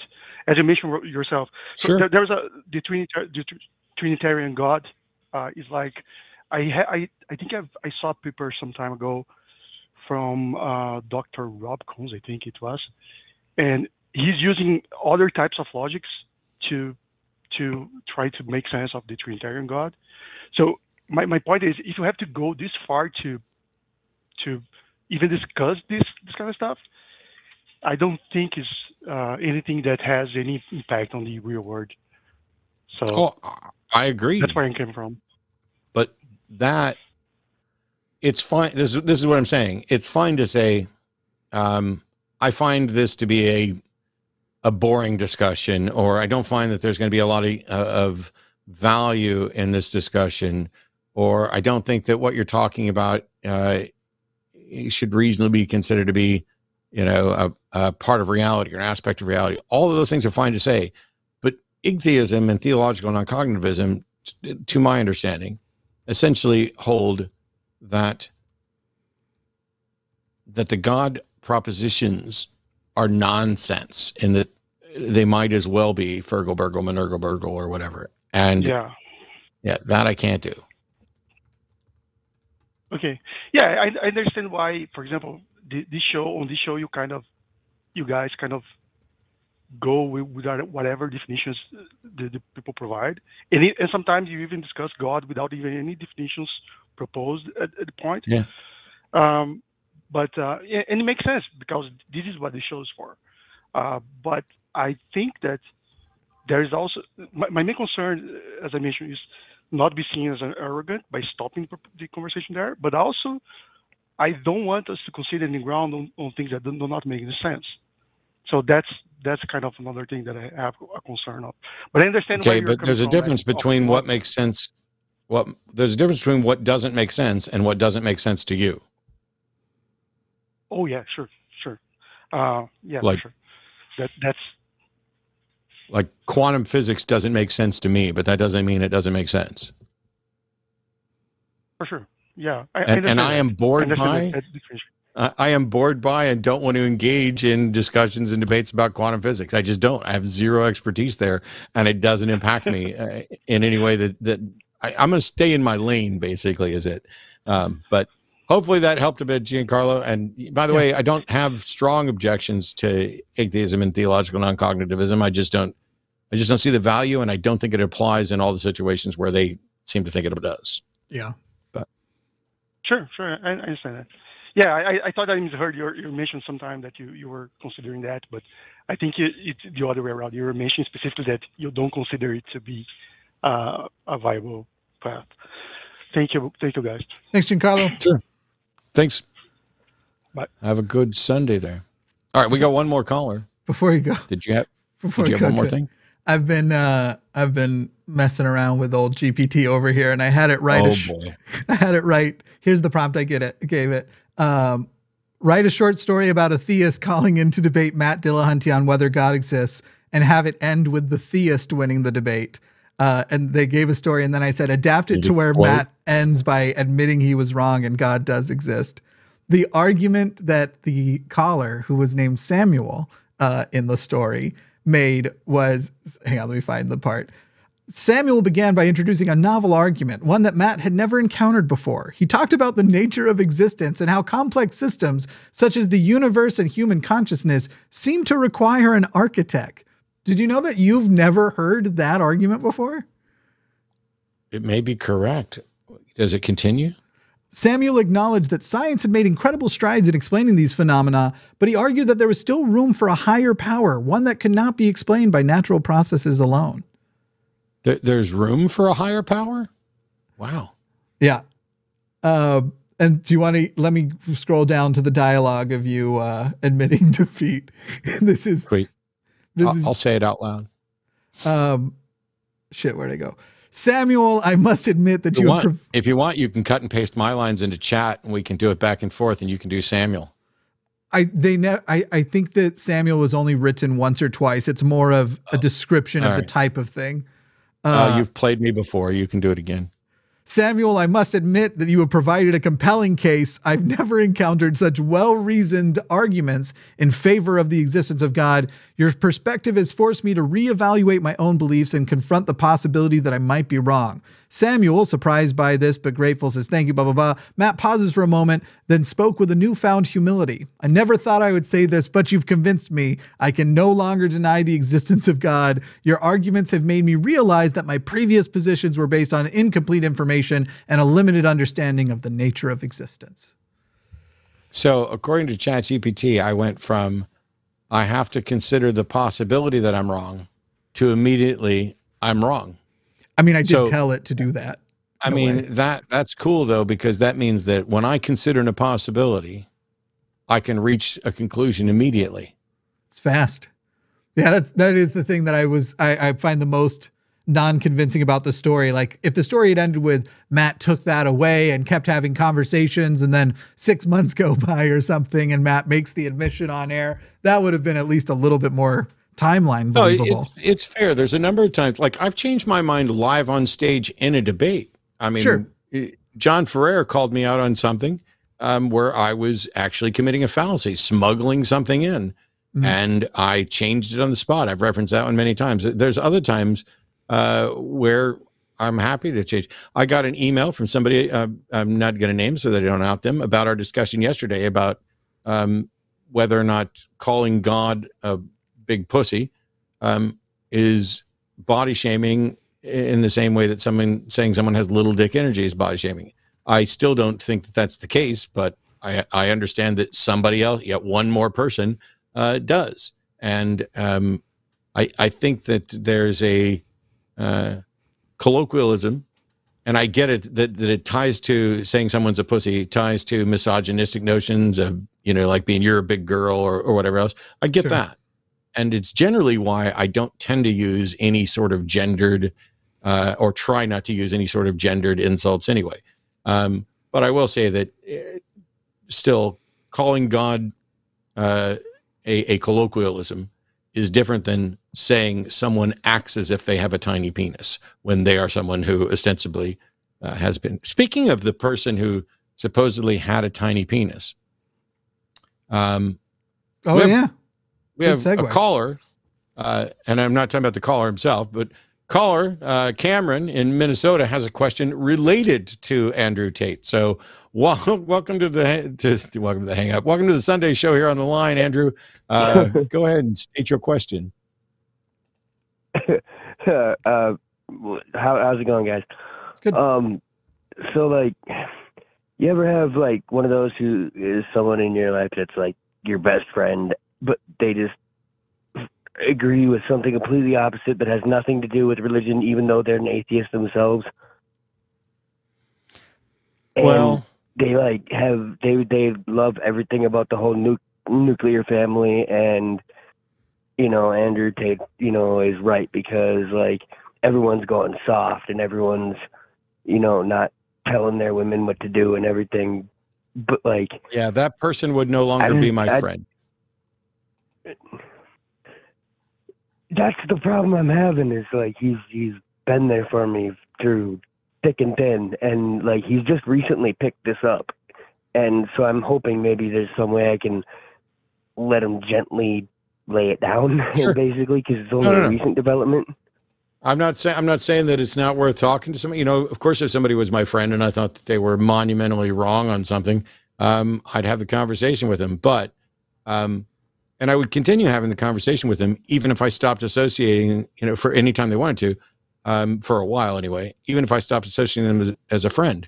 But, for example, I have friends and family members, and some of them have views that I find particularly repugnant, provided they're not acting upon those views while they're around me and my family. I don't have to deal with those positions, so I'm not going to address them. But if somebody comes in and is disrespectful, transphobic, homophobic, sexist, misogynistic, and spreading those views around me, I'm going to call them out. And if they do it around the people I love, I'm going to say, I don't want to associate with you because of these things. I'm happy to still talk to you and explain why I don't, why I have a problem with those, and why I think you're wrong, and why I don't want that around me. But I'm not going to keep inviting somebody over. I'm not going to keep inviting somebody over to dinner if they're sitting around at dinner advocating for men need to keep their fucking women in line. No, that's a fair point. The reason I feel like there's hope for this is because like it used to be a thing where like anytime I would argue, we get into an argument, he thought that it needed to be like this whole like we actually hate each other kind of thing, until all of a sudden like I was like, dude, no, we're cool. Like let's just like have the discussion. And he's like, oh, things work that way? And I was like, yeah, they work that way. And I think Jimmy and I did that yesterday. Granted, the thing we disagreed about wasn't a significant moral dilemma. Yeah, no fundamental problem.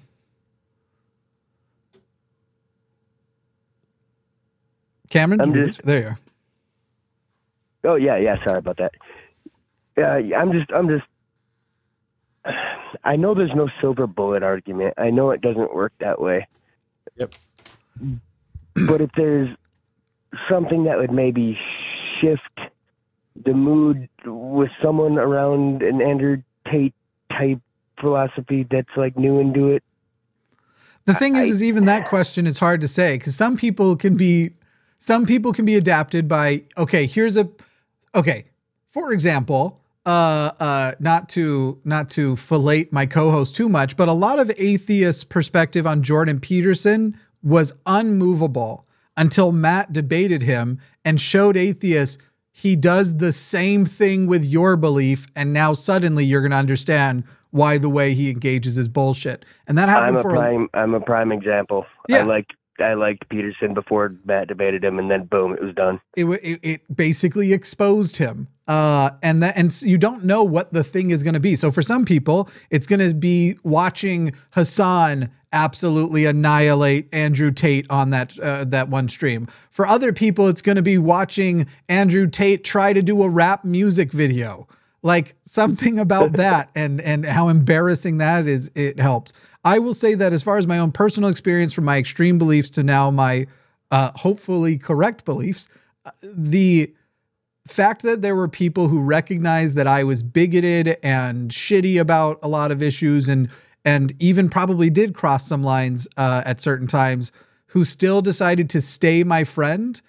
Those are the people who I started bouncing ideas off when I did start to de-radicalize. Those are the people that I wanted to hear a little bit of, where I knew like they're not going to jump on me, they're not going to abandon me, and they're going to give me the space to explore with them that I might be wrong. And then there were other friends who, because of, I guess, their smugness, which is ironic for me to talk about because I'm sure I come off as rather smug, and maybe I am, but who I avoided the conversations with, where it's like, those aren't the friends that I'm going to do that with. And so creating a space in which a person potentially can explore the idea that they're wrong, that isn't always hostile, even if it is sometimes, but showing that there are places where those conversations can happen, is probably the most useful thing you can do. And it sounds like you already said that there was a version of that that you were working on. Yeah. It actually, like, literally, I think it was like last night that he just came to a realization that we're able to argue without hating each other. And like, it just kind of like made the light bulb go under my head. Like, maybe there's, the chance of space, like maybe this can happen, but like, I don't want to tell them what to think, just more so how to think, as the, trope is, but yeah, I appreciate it, you guys. I'll let you guys go here. Jimmy and Matt, go fuck it yourselves in the most important way that you feel possible. That's only a compliment to me and an insult to Matt at the same time. We've never established such a routine for Matt. That's impressive. Well, then I have established it this day. Okay, I see. Thanks, Cameron. All right, love you guys. All right, thank you. Bye. There's another call queuing up, waiting to see what it's going to be. It's taking a little while to screen, but we have a few minutes before we have to run off to read the Book of Mormon. Originally, I wasn't going to be on tonight because I was planning to still be probably out of town today, actually. I was planning to be not just my week off, but having left. And now I'm here, so I'm just going to go do it, and I'll be there. So the stream will automatically redirect at the end of the show here, right at about 5 o'clock, and take people who are still waiting in the audience over. But otherwise, yeah, you should come. It's always a fun time. It's mostly jokes. It's mostly us all fucking around and making fun of how obviously silly the Book of Mormon is and how clearly fraudulent it is, with little intellectual bits tied in throughout, usually by Bryce, to really make the whole point. My goodness, why is screening this call taking so long? This is what is going on? I'm almost tempted to just pull it without knowing what's going on. I didn't know there was a call being screened. Yeah, for the last 3 or 4 minutes. Just take it live. I've done that before. Just what's the worst that can happen? Well, I assume the screener gets confused and then pulls it back, thinking that they did something wrong, and then it's a weird battle. I'm just gonna take it. All right. This is very abrupt. I'm sorry to whoever was being screened, but who is this? Thank you to our screener. You're on the show. You're on the line. Who is this? Okay. You're live. My name's Tim. Hi, Tim. Tim. What's up? Tim, T-I-M. Yeah, T-I-M. What's up? Yeah. Yep. So anyway, I think a lot about morality, and I was telling the screener, I suppose I'm an agnostic, and I agree that you can't know for sure whether there is or isn't a God unless you've died and come back. So I'm comfortable with not knowing.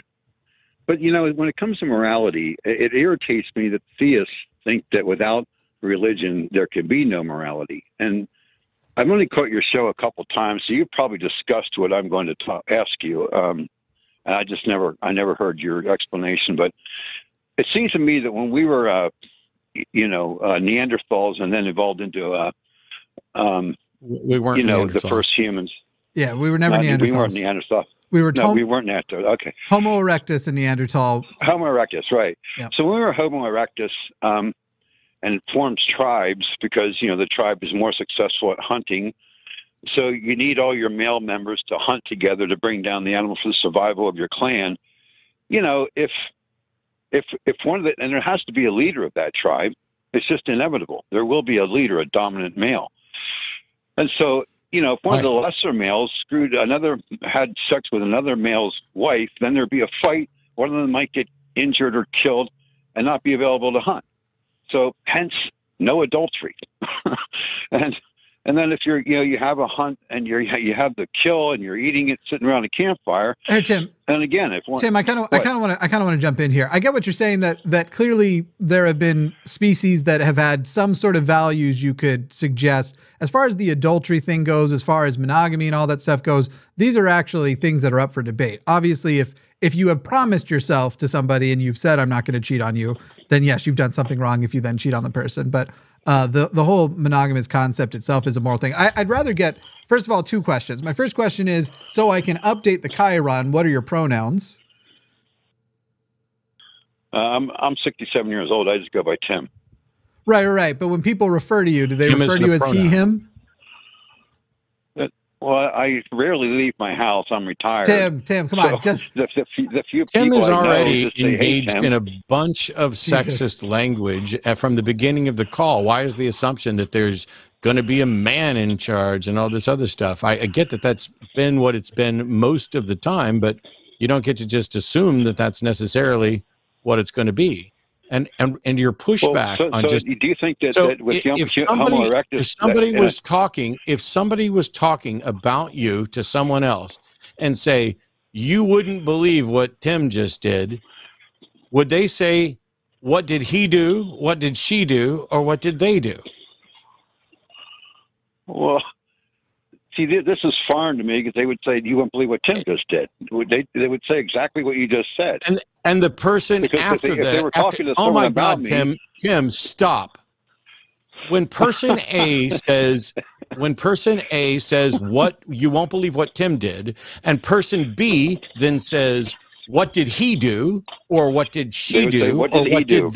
They would say, what did he do? Right. Then why, when we ask you what your pronouns are, wouldn't you just say he, him?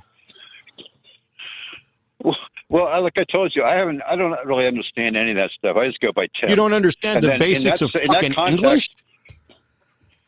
Well, I don't sit around thinking about is someone having a conversation about me somewhere right now? Okay, well, the Tim, person is saying, no. What did Tim do? Well, Tim. He said this. Tim, he did you're this. a liar. You're a liar. You're a liar because if you knew that they would say, what would he do?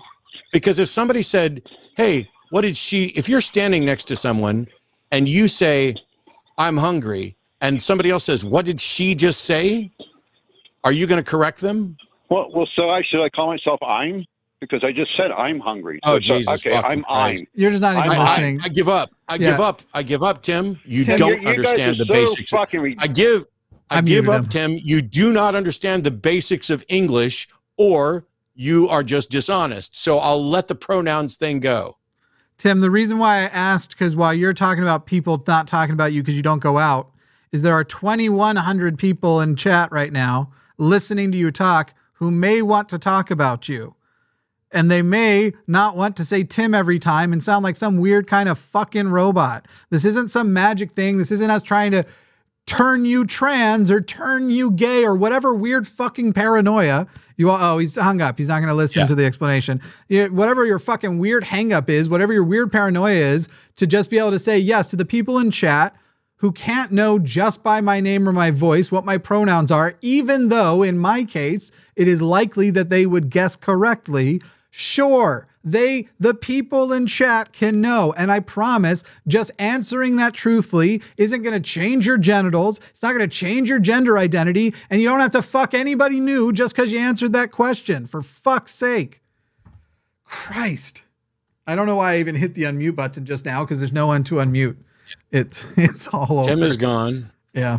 Tim, as someone in chat said, Tim identifies as a liar, which still isn't a pronoun, but I get it. It's so frustrating because if you go back and rewind and listen to what Tim said, I'm just confused because, there's going to have to be a leader and it's going to be a man. And if somebody sleeps with that, hang on.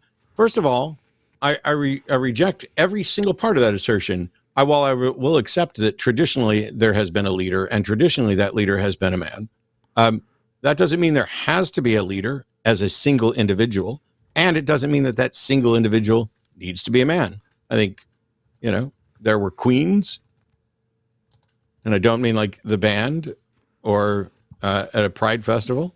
Yeah. I mean both. It was a parade of sexist language. And then when you just said, what are your pronouns? Well, I don't ever go out. Good. Stay the fuck home, Tim. That's where you're safest.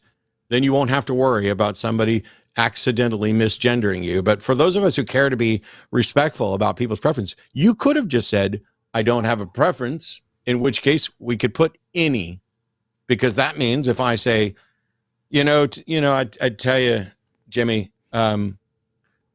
what she just told you, Tim, is not true.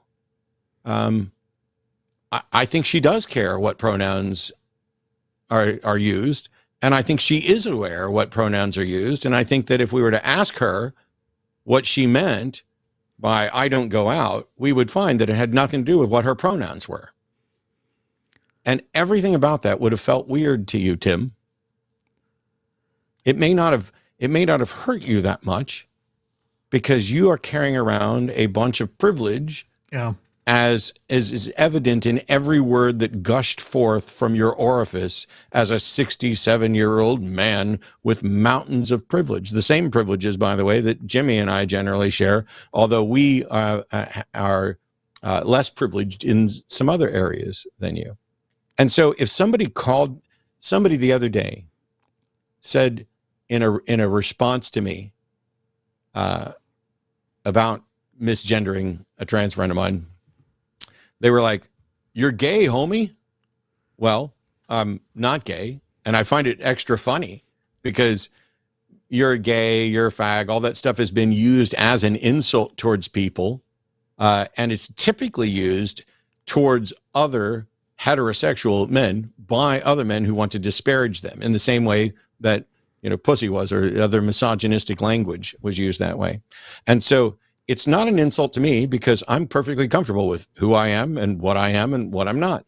If I were in fact gay, I would have no problem saying I'm gay. If I were bi or pan, which I may or may not be, I wouldn't have any problem with identifying that way. It's when you try to use this as an insult that you reinforce those stereotypes, just as you do when you misgender individuals. And for Tim to come in, I wish I would have known. I wanted to know what Tim's actual question was. What was it Tim was trying to get to? There are some who call me Tim. I mean, we get back to Monty Python for that. It's wild just sad that the people who think having to identify, and by the way, there are people who are non-binary or who don't want to have any gendered pronouns directed towards them. There are people who even when asked for their pronouns would prefer it.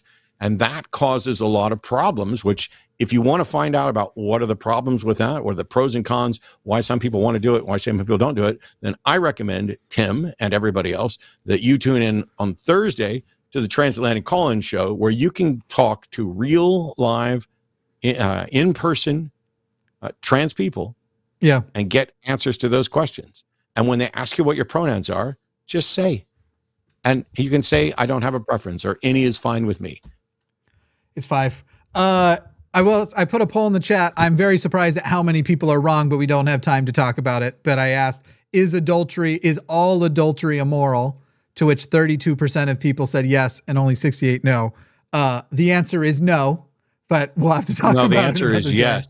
I highly disagree. The answer is yes, because in much the same way that murder has a definition about not permissible killing, if you're saying, is all sex with someone other than who you're married to immoral? My answer is no. But adultery has a particular definition, which is why I would say yes. It wasn't the definition. Oh my God, we would argue again. The definition of adultery is having sex with someone you're not married to. It's voluntary sexual intercourse between a married person and a person who is not his or her spouse. There should be more pronouns there, but I do digress. Okay, there's a number of different contexts for adultery, which is probably why you're getting some yes answers. So if that's the definition of adultery that you're going to go with, then no. But adultery, as viewed with a moral, it's after 5 now, in the prescriptive sense, by and large, the adultery that has been criminalized is one that would in fact be immoral, where you have you are like open marriages aren't adultery, in my view. I feel this was covered because I did include the word all. Is all adultery immoral? And thereby, as long as it's an accepted definition of adultery, and so if there are accepted definitions, which it's not. If you're polyamorous and you're in a marriage and you're having sex with someone other than the person you're married to, is that adultery? Yeah. Or if you are locked into a marriage you don't want to be in. Oh, no, sorry. I thought you were giving an example. If you are polyamorous and you are in a marriage, but not with one of the people you're sleeping with, is that adultery, is your question? I'm polyamorous. Yeah. I'm married to Arden. Yeah. And I'm having sex with Jennifer X. Is that adultery? By some definitions, yes. Well, that's what I'm talking about by some definitions. And this is why the point of the asking, is all adultery immoral? The whole point was to be like, this person who we were talking to threw out the word adultery as though it was universally. I don't consider that adultery. And so that's why. And I think that's why you're getting some yeses and nos, because we didn't define the terms well enough. Let me ask you, all right, I know I've got to get over to Aron's. Let me ask you another hypothetical. If you and I are married and you become a very abusive husband and I seek a divorce and I can't get it granted because we live in Utah and Utah really doesn't want to until it says it's subsequently good, and I actually don't ever want to return to you, and I've moved on emotionally, and I have sex with somebody else, but the divorce has not been granted, is that adultery? So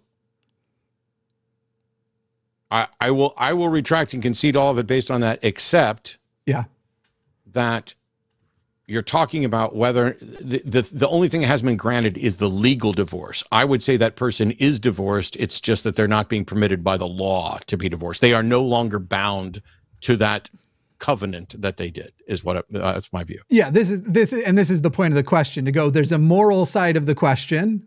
And when you take the moral side and you go against the literal side of the question, clearly there's a divergence where you can have sex outside of that marriage that you aren't divorced in, and it not be an immoral thing. I'd say that person is married only on paper. Sure. And therefore is not morally violating their covenant and is morally not committing adultery. But adultery is a moral evaluation, not just a legal one.